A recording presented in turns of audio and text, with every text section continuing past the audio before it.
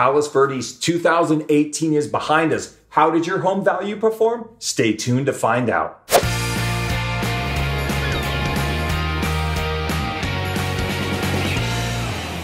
Hi, I'm Richard Eldred of the Eldred Group, and you're watching the Palos Verdes Home Sales Report 2018 Year in Review. On average last year, Palos Verdes residents asked $2 million for a home, and the average sale price came in at roughly $1.6 million, which is up 7.5% from the previous year.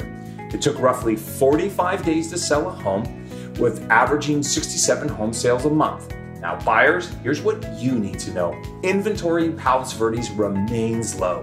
The average number of homes for sale was 248, and the number of new homes coming to market was unchanged from the previous year at 100. At the current rate of purchase in Palos Verdes, there's only 4 months of inventory currently available. Interested in a free home evaluation for your home? Email your address to info@eldredgroup.com. I'm Richard Eldred. Thank you so much for watching.